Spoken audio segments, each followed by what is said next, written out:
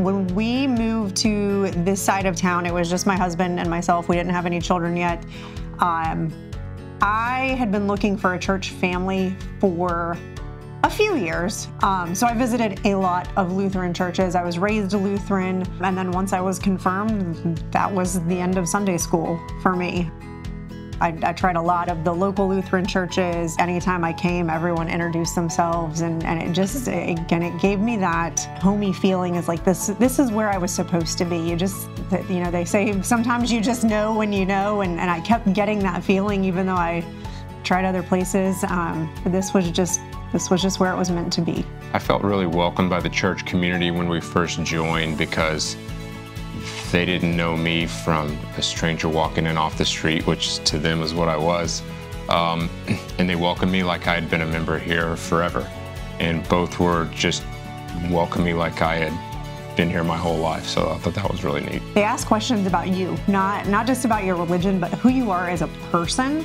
And they really care. And again, when I first started coming, the pastors were going through some transitions, but as Wolfgang came in and as Pastor Daniel came in, they reached out to everybody within the community to really get to know the members of the congregation. And I remember Pastor Daniel coming over to our house, just really making us all feel very, very welcome from the get-go. Being a part of the church helps me feel more connected to the community because it gets me a little bit out of my comfort zone in doing volunteer activities outside the scope of what I might normally do, or where we make meals.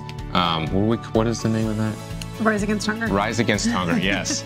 I love doing that. The kids love doing that, and just community events where we volunteer. For my children, a lot of it is the youth programming, just overall. So we started in the contemporary service. We were always off to the side in the playground. I love that we have a playground. With as much as I didn't think my kids were paying attention when they were playing, they would come home and sing the songs. So I knew they were listening. I agree. I like that it's not just you come to church on Sunday for an hour and you go home and then you come back to church the next Sunday for an hour and there's no engagement. I enjoy coming on Wednesdays so that Ava can sing in the choir, and then Claire sings on Sundays. And we loved the preschool program, and both kids were more than ready for kindergarten, and they did a great job navigating it during COVID. I think the church does a really good job at fostering the sense of community just in some of the outreach that we do, partnering with Dorcas to do volunteer work. Christmas parade is always a really fun way. We're not just raising followers, but we're raising the next generation of leaders with this crazy one. I like the most about coming to church, the songs, they always make me feel welcome. What I like most about being in church is that we don't always have to go to the traditional service. They have a contemporary here. I also participate in stuff because I really like it, and I want to be a part of the church. I participate in a lot of church activities with the younger kids, because it makes the younger kids feel more welcome. One of my favorite memories is probably the preschool. That was really fun. I really like the big 3 announcements, because normally they're really funny. My favorite part of the service was I got cleared the back lane, I got breakfast after. And I did the big 3 announcements and the song. Number 1, my favorite, my friends make me feel welcome a lot. The church makes me feel welcome a lot because they're really nice and they let me do most fun things.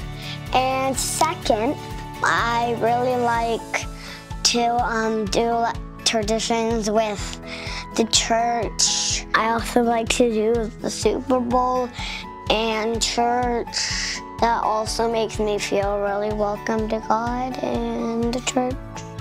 And that's all. What I learned about in Sunday school was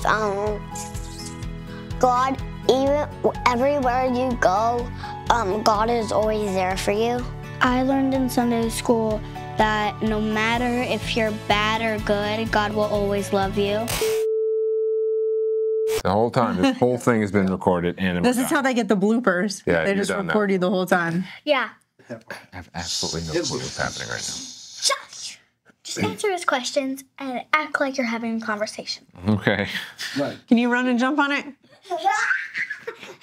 Wait, who won? Wait, see?